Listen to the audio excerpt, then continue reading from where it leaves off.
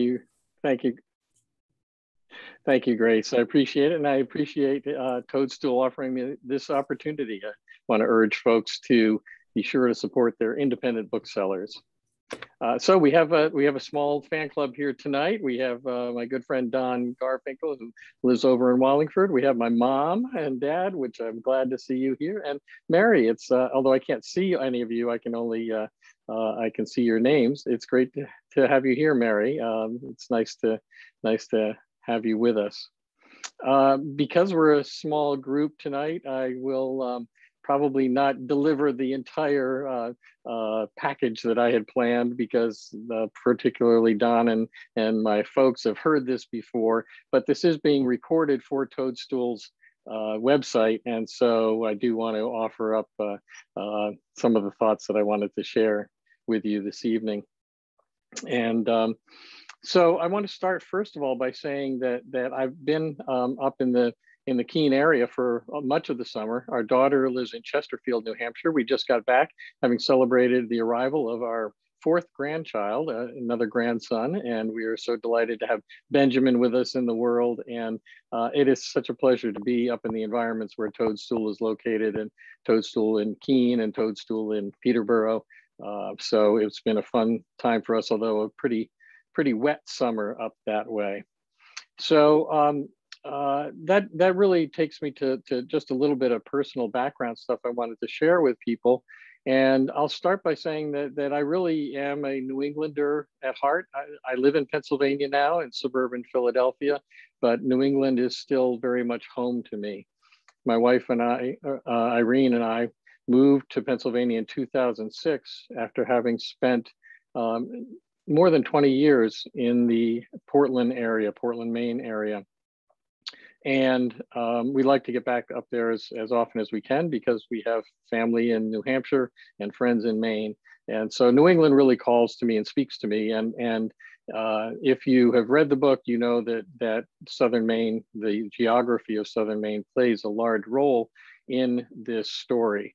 And so they say that writers should write what they know, and the environments of Southern Maine was something very familiar to me, and it felt very comfortable to place this story in that location.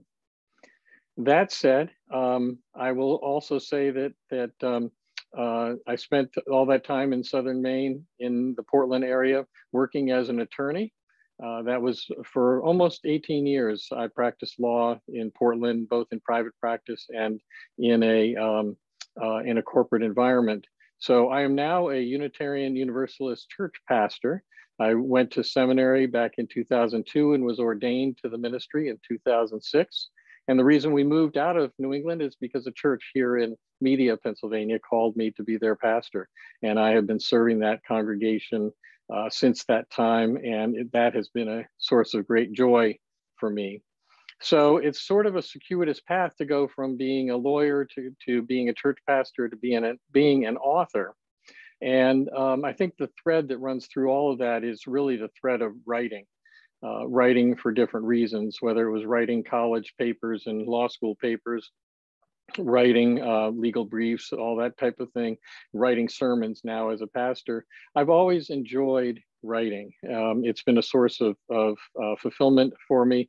Writing comes fairly easily to me, which if you had seen the first draft of this story, which was gargantuan, it was 140, 150,000 words.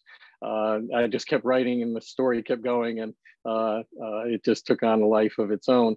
So the writing piece has been something consistent throughout my life, and but the creative writing is new. It's relatively new, and I think my first foray into creative writing really was with poetry. And that dates back probably 6 or 7 years ago, maybe longer now, where I began to write poems that were related to the topics that we were reflecting on in church. And so instead of writing a monthly newsletter column on whatever topics of the day there were, I started to write poems. And I really enjoyed that different type of writing process, and the creativity of it, the openness of it, the kind of expansiveness that came with creative writing. And so I was writing poetry for several years before I started writing this book. And but I'd never written a long form of fiction. I'd never taken on a project like this with my writing. So writing this book was all new to me. I've never taken a creative writing class. I've not been professionally trained. I'm really flying by the seat of my pants through this whole process. Um, but I found that through the process, what I enjoyed most about writing this book was that creative aspect. I did not plan out the plot of this book in advance. I did not know where it was going to end up. I didn't know what was going to happen to the two main characters, Catherine and Nathan, after the tragedy that they suffered. And what really was most gratifying through this process was the surprises that would arise and how the plot would take a turn here or take a turn there. New characters would show up that the main characters would have to interact with. And so that process that enabled me to just follow where the story wanted to go was really enjoyable. Which is a good thing because this has been a journey of about over 4 years for me to get this book from the place where I first started writing to where we are today with actually a published novel. And it's kind of strange to say so, but I did not actually set out to write a novel. And my friend Don, who's on this call, can attest to this. Don is a running partner of mine, and he spent hours and hours and hours hearing me agonize over this story. But I didn't sit down to write a novel when I started writing this. So let me give you just a little bit of background and tell you how this story came to be. It all started with a nightmare that I had. And the nightmare involved my two grandchildren at the time being on a journey with their dad in an SUV, and they not an SUV, an ATV, and they crossed a pond where the ice wasn't too thick, and in my nightmare, the kids drowned. And that is, of course, the precipitating event of this novel. I'm not giving away any major plot points. You'll find that out if you haven't read it. It's within the first 50 pages. This terrible, terrible tragedy that happened. And so I woke up from this nightmare. And the first thing I did is I went to my son-in-law and I said, you have to promise me you're never going to drive your ATV across the ice with the kids in it.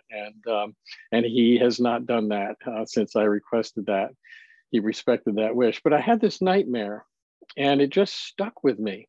I couldn't shake it. And of course, the terrible, terrible tragedy that, as we all know, when you have a dream or a nightmare, it seems very real. And so I was just thinking about it constantly for about a month. And finally, I thought to myself, well, maybe if I just put it down on paper, if I write it out, what had happened, maybe that'll just get it out of my head, get it out of my body, and it'll sort of free me from the impact of the nightmare. So that's what I did. I sat down and I started writing it as if it were a story. And that I went from that to thinking, well, what would happen to a couple where this happened to them, where they suffered this terrible tragedy? And that led me down the path of that has led me to where we are today and having this book. So the event itself, I don't think is particularly important to the story in the sense that it could have been any kind of tragedy that happened to these two people, any kind of trauma. There is I think a universality to tragedy that as a human condition that we can all relate to. But this particular event, certainly, if you're a parent, something like this happening to your children is about the worst thing you can possibly imagine.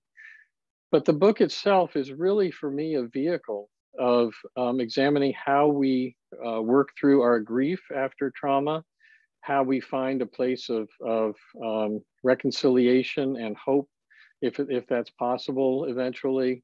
And then because in this particular story, the husband, Nathan, has some culpability for causing this horrible accident, there's this very complex layering on. In addition to the grief, we have this issue around blame and forgiveness. And so Catherine and Nathan, our two protagonists, the husband and wife, go on this journey around recovery, experiencing their grief, recovering hopefully from their grief, and then the idea of, can you actually forgive someone for something that is so horrendous, so terrible? Is it possible to reach a place of forgiveness? So those are the topics that I really sought to explore in this novel. I've been accused of writing a dreadful, heavy, sad piece, but I think ultimately it is a piece about hope. I think that we follow Catherine and Nathan through their grieving process to where they are creating new identities for themselves and coming to new ways of looking at both themselves and the world, and moving forward, because we all, after suffering tragedy, we have a choice of either staying stuck in our grief, maybe not dealing with it, maybe denying it, or we can integrate that experience and that grief into who we are and who we eventually become. And so these are all the topics that I've sought to explore in this story, hopefully in a way that engages readers and keeps you interested and makes you want to keep reading. So in a few minutes, I'm going to read a couple of chapters from the book, and then we'll have a chance to open it up for questions and answers. But I want to go back just briefly for a moment and talk about this element of surprise and about my writing process itself for just a moment, because it really, the genesis for that surprise. Oh, I can see Mary now. Hi, Mary. The genesis for that process really was through my sermon writing, and I owe a debt of gratitude to my congregation for this, because when I first started serving this church and I was writing a sermon every week, I was very determined to end up in a certain place. So I would write so that the sermon would end up with a given message. And I found after about a year and a half of writing sermons that way, it was very constricting. And so what I started to do was to trust that I had something to say that would be of value to someone. And so I would start writing a sermon with an idea of where I wanted to end up, but I would let the sermon go where it seemed to want to go. And that became sort of my the way I wrote my sermons. And that is very much the way I wrote this novel. And once I saw that I was writing a novel, I didn't know exactly how it was going to turn out, and I just trusted that it would turn out in a way that provided some meaning and some interest to people. So that was my sort of my approach. And one of the questions that I often get asked is, well, how do you full-time serve a parish and write a novel? And as some of those of you on the call know, I am not a very good sleeper, so I oftentimes am up at 4:30 in the morning writing, and then I would also schedule 2 blocks of time out each week where I would write. So I would put on my calendar, just like any other appointment, writing, and I would try to treat that as an appointment, and I would sit down and write during those blocks of time. And then the third piece was just being able to get a good chunk of time off in the summer. In July, I have the month of July basically off, and so I'm able to spend some time that way as well. So let me just take a quick look at my notes and see what I might be missing here. Yeah, I think those are sort of what I wanted to give you in the way of background. I do want to speak for a moment about grief and loss, because we are, as a nation, as a world right now, suffering through this tremendous communal tragedy and trauma. And clearly, 4 years ago, I did not set out to write a novel that was going to be about grief and loss and tragedy and trauma, thinking that there would be, that we would all be in this position at this point. But I think that for me, there's some value to reading this story during this time, because, as I said earlier, the story is ultimately a story of hope. And I think that eventually we get to that place of hope. And it also informs us about how we grieve. And we see two characters, Nathan and Catherine, who grieve in very different ways and who process their grief in very different ways. And what we learn, hopefully, in this story, or what we're reminded of, is that there is no one correct way to grieve or to recover from a tragedy or a trauma. That we each will be on our own journeys, that we each need support on those journeys. Neither Catherine nor Nathan do this on their own. Catherine has the help of shockingly, a UU minister, a Unitarian Universalist minister, and Nathan has the help of a therapist. So they are in community, they're in relationship as they process and work through their grief. But the whole idea that there are stages of grief and that it's a set process that everyone goes through, this story reminds us that that's not the case.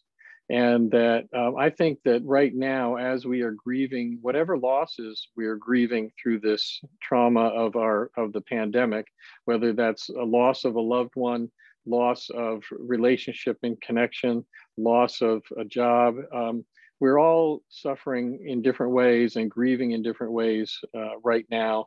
And however we're processing that grief, if we are processing it and dealing with it, it's very much an individual thing.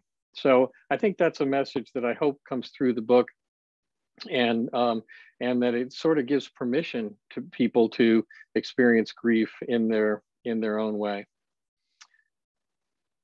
So I'd like now, if let's see if we have time. So 6:20. Yeah, I'm gonna read a couple of short passages from the book itself. I'm not going to read passages that really give away any of the plot line, because hopefully you'll read the book and you'll be able to see where it goes. But I want to give you just sort of a sense of how I write, what my writing style is like, how it flows.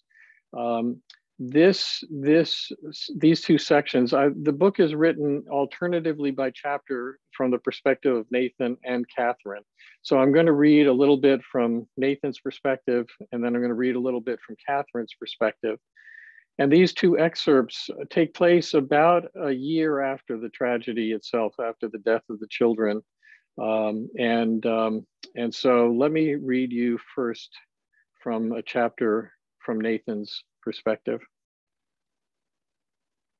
Nathan had forgotten the effect that clear mountain air had on him. It had been years before he'd even met Catherine since he'd hiked in the White Mountains of northern New Hampshire. His first exposure to these peaks had come as a boy when he attended a summer camp on Squam Lake. He had signed up for an overnight hike up to the Lake of the Clouds hut, an iconic shelter perched on the broad shoulder of Mount Washington. For a 12-year-old boy, the hike up the Ammonoosuc Ravine Trail had been strenuous, but he'd had youth on his side, and the counselors had let them stop and cool off in the pools below the many waterfalls that cascaded off the side of the mountain. To this day, Nathan still recalled the moment they'd broken out above tree line, when he had gazed down on the valley floor spread out below and up at the vast sky spread out above. He had spotted a hawk making long, slow circles just about at eye level, and he felt the pull of the air.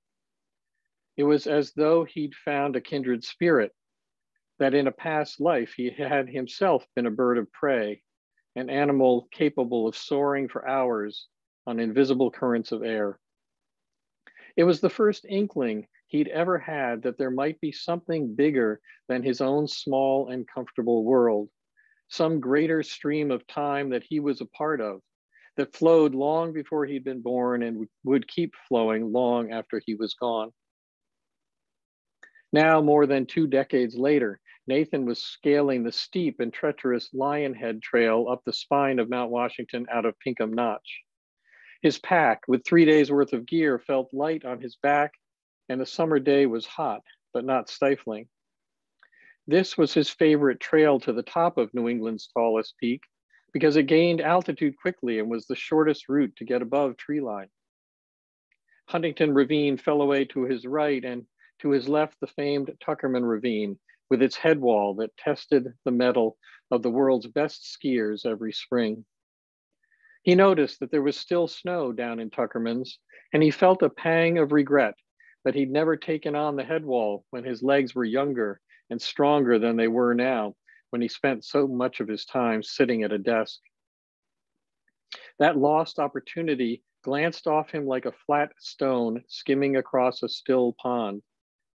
Nathan acknowledged it and let it go. Robert, Nathan's therapist, had been working with Nathan on the topic of regret and the vice-like grip it had on him since the accident. How can I not regret my decision to take the shortcut across the ice? Nathan and his therapist had shifted the locale of the therapy session to the wraparound porch of the Victorian that housed Robert's office. They sat facing the river as the late afternoon sun dappled the water. It was the worst decision of my life. I'm not saying that you can let go of regret entirely, Nathan. What I'd like to do is see if we can help regret let go of you. Nathan turned and gave Robert a look that conveyed his skepticism. What I mean is, we all have regrets. We mourn missed opportunities, things we did or didn't do. The question is how much or to what extent we let them control our lives. Some people are so controlled by regret that they're unable to make decisions for fear they'll be wrong, that they'll make more mistakes. They're paralyzed by their regrets and the possibility of piling on more. I'm not sure how that's playing out for me, Nathan said. Well, let's see. What have you done lately that feels a little risky? Where have you stretched yourself? When have you taken a chance since the accident? Nathan reflected on Robert's question as he listened to the river tumble over the dam that lay just upstream from where they sat. Robins hopped around the yard, cocking their heads to listen for worms wriggling below the surface. As he considered his answer, Nathan came up empty-handed. He realized that he'd done nothing since the accident that would fall into the category of risky behavior, and not just with taking physical risks like going rock climbing. Nathan saw that in his work, he had become risk-averse in his financial advising, steering clients towards stable and conservative investments, even when some had expressed a willingness to roll the dice a bit. I've been playing it really safe ever since the accident, haven't I, Doc? You tell me, Nathan. I mean, it makes sense, right? The last time I took a chance, look what happened. Even though I did everything I could to keep things safe, it all blew up in my face. I wish I'd never done it, and I'll regret my decision until my dying day. Can you blame me for not wanting to do it again? Of course, I don't blame you, Nathan. I don't blame you for anything. See, a healthy sense of regret helps us to grow. It's how we learn from our mistakes. But I think it's important to see how and where regret might be adversely affecting you, maybe even holding you back. Nathan contemplated that conversation as he continued his ascent toward the summit.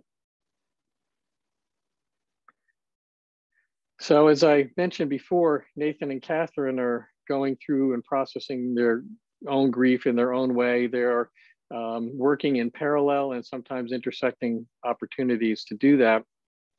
So this next section is from Catherine's perspective, and it's about in the same time frame in the story. With the early sunrises and nearly endless twilights of Maine in midsummer, Catherine felt drawn to the outdoors. She began to spend more time in the yard, making lazy circuits around the house. In that grace-filled hour before sunrise, when the earth still held the nighttime's coolness, she would even explore the path that led into the forest, listening to the world awaken.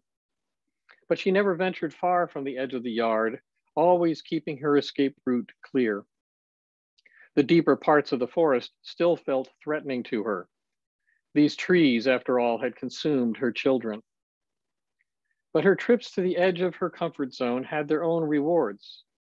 They reminded her of her childhood when she and her sister Carrie would walk out the back door of their home and into the woods for all sorts of adventures. They also reminded Catherine of how much she had enjoyed riding Annie along the trails and streams of her childhood. The muscles in her body held the memory of sitting astride her beloved horse, the pressure of her thighs against the saddle, urging the animal forward, the wind in her face, the freedom of gliding through the trees. Maybe, she thought during one of her walks, this is a part of my past that I can resurrect and reclaim. A quick search of the web revealed a barn that boarded horses in Limerick, just a few miles north of Newfield.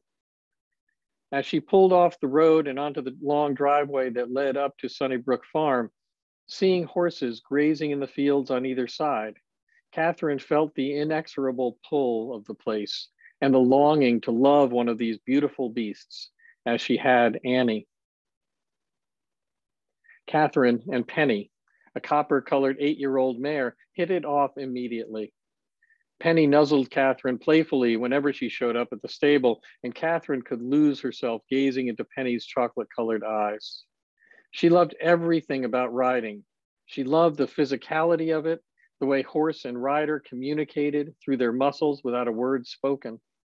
There was a primal relationship that Catherine experienced whenever she was astride the horse, not just between a human and a beast of burden, but between two living, breathing animals of different species, working together as one, bringing satisfaction to both. Penny needed to be ridden just as much as Catherine needed to ride. After her first time on Penny, when she found that they were a good match, Catherine signed up to ride her twice a week. It was a Tuesday afternoon, a day like so many others, when Catherine found herself standing in front of Penny's stall. "Hey there, girl, want to get out on the trail today?" She grabbed the halter and gently placed the bit in Penny's mouth, Penny accepting it willingly. Rubbing the horse's silky flanks as she walked around her, Catherine took the saddle blanket and saddle off the rack and hefted them onto Penny's back. She noticed that the horse was standing with one of her rear hooves on tiptoe, a sign of ease and contentment that Catherine translated as trust. "You're such a sweet girl." She cinched the girth tight around Penny's belly and led her out of the stall and into the late summer sunlight. The mare tossed her head twice, as if inviting Catherine to mount her so that they could get going. The rider obliged, and soon they were out beyond the paddock and into the vast fields that made up Sunnybrook Farm. Catherine kept Penny at a walk at first, the two of them getting reacquainted. Catherine could sense when the horse wanted to stretch her legs, so with a squeeze of her thighs and a slight lean forward in the saddle, she gave Penny the signal to move, first into a trot and then a canter. When they reached the edge of the field, Penny led them onto a trail between the trees that took them into the adjacent forest. Catherine trusted the horse and gave her free rein to go where she wished. The trees were sparse here, and Catherine found the woods to be inviting rather than threatening. They were filled with sunshine streaming down between branches, and the light had an almost magical quality to it. Sensing her rider's ease, Penny picked up her gait, and soon the two of them, working as one, were flying along the trail. Pure joy coursed through Catherine's veins, and a wide smile broke out on her face, stretching muscles that had been dormant for months. She realized that she hadn't smiled since the accident. Penny was in full gallop now, yet her stride was effortless. Horse and rider were weightless, sliding between trees that passed by in a blur. They were one organism, breathing together, their hearts beating in sync with each other. They were like two streams that merged into a powerful river, flowing as one through the forest. Astride Penny, Catherine felt free for the first time since when, she wondered. Certainly since the accident, but maybe since before she'd become a mother, since before she'd become a wife, since even before she'd met Nathan for the first time. As she urged Penny onward, they were racing now. It was as if a spell she'd been under for years was breaking beneath her, falling away, being left behind her like a boat's wake that is kicked up, then settles and dissolves with both time and distance. So that's just an example of the writing. I hope you enjoy that. And I think now I'm going to open it up for questions. Does any of you have any questions for me? You can unmute yourself and fire away. Hi. Have you found in your pastoral experience that loss of a child often results in the breakup of a marriage? I've heard that that happens even if there's no blame to assign. I think, thanks for the question, Mary. I think statistically that is true. It does often happen. It doesn't always it doesn't necessarily need to happen, but it is a frequent result of the loss of a child. Yes, absolutely. And my other question was, in your experience, is the indictment and the conviction and the trial something that often happens when blame could be assigned to the loss of children? Or is this just an overzealous prosecutor that comes into the plot and adds extra drama? Well, I do think that we're looking at an overzealous prosecutor in this story, that's for sure. But I do think legally that if you define the legal definition of manslaughter, it could lead to this sort of prosecution for sure. Yeah. Yeah, and I would say we don't want to give away too many plot points for those who are listening who haven't read the book. So, but that's okay, not a problem, Mary. No worries. Other questions? Sure. Can you just speak to some of the challenges that you encountered with writing a novel versus some of the other forms of writing that you'd engaged in the past? Thank you, Grace. I think one of the biggest challenges was getting it to the place of publication, and certainly sticking with a project that took 4 years to complete. It takes a lot of perseverance to do that. You know, I can write a poem and put it on the web and it's done, and you know, it could be in 15 minutes or 3 hours, and so there were a lot of times in this process where I thought I was at the end of the line, and whether it was after I was trying to find an agent for over a year unsuccessfly, and then when I did finally find an agent, and then that didn't work out, and I didn't have an agent, that was a kind of a devastating blow. And my attitude for this whole project was, let's just see how far I can take it. So after the first draft, was like, okay, I've got a first draft of a novel. What do I do next? And so it was a process of constant learning, and also reaching points that felt like it could be the end, and then thinking, well, how do we move beyond that? And I want to give credit to Don Garfinkel, who's on this call, for helping me get through a lot of those hurdles. It was his encouragement, and having read a couple of the drafts to say, well, you really need to keep going, keep trying to figure this out. So yeah, it's a tough process, and I'm very grateful to Atmosphere Press for taking me on. I am not represented, and Atmosphere is a small independent publisher, and just as I'm grateful to Toadstool for buying a few books and carrying them in the bookstore, finding the right people along the way is just so critical. They say that writing is a lonely endeavor, but I found that pulling people into your circle and leaning on them really is how I got to where I got to. So I don't know if that answered your question or not, Gail, but. Yes, absolutely. Thank you. And just one more. Are there any writers whose work particularly inspired you for this book? So my favorite fiction author is Barbara Kingsolver. I've been, and I know she writes some nonfiction as well, and I like her nonfiction. But her style of writing, it's lyrical, and yet it's, while it's lyrical, it's also very clear and concise. I really like the way she writes. And so she's probably my primary influence. I wasn't thinking about a particular author and style of writing as I wrote this book, but certainly reading her works was inspirational to me.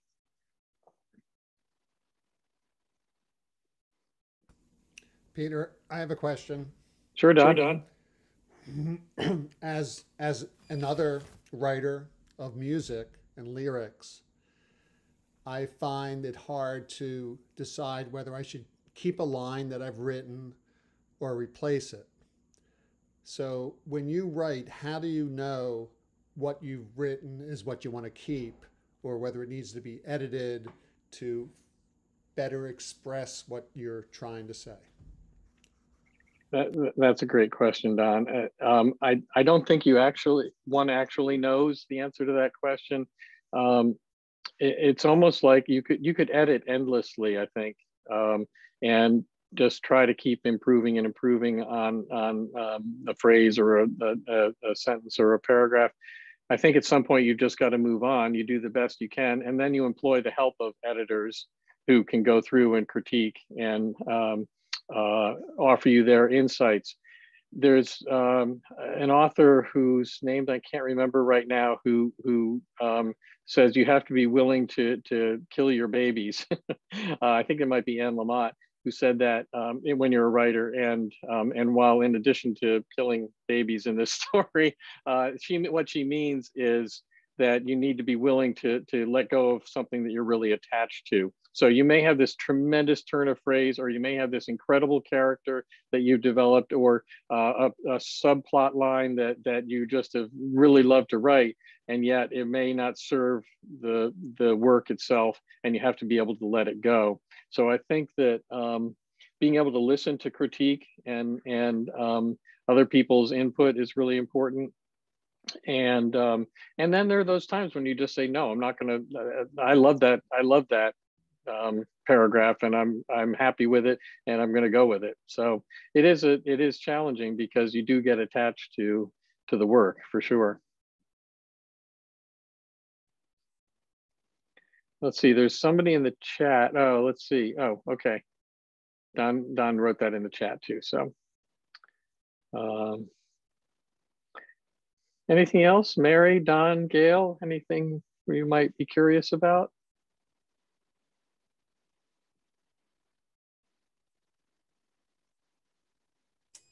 Have you started thinking about your next book? I'll tell you, I have been thinking about it. Thank you, Mary. And so one of the effects for me of the pandemic has been that I found it very hard to be creative. I haven't written any poetry in the past 18 months, and I've written about 5 chapters of what might become another book, but not beyond that. And I've talked to a lot of people who have shared their experience that either they aren't able to concentrate like they used to be able to, they can't sit down and read a book, or I know a musician who told me he hasn't picked up his guitar in 18 months. So I think that one of the impacts of the pandemic has been to kind of rob some people of their creativity, and I'm experiencing that. I think at some point it'll come back. I hope it will, and I have ideas for a few more stories that I hope could turn into books as well. So we'll have to wait and see. I mean, as I say, I have about 5 or 6 chapters of another work that I've written. I'm not real excited about it yet, but I think I could probably get there eventually.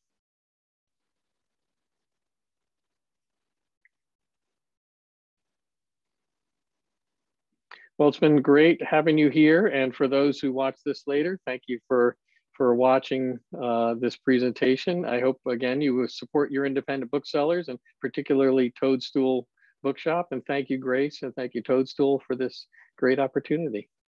Thanks very much. And just so everyone knows, we do have some copies of Peter's book available in the store. All right. Excellent. Thanks, everyone. Thank you. Good night.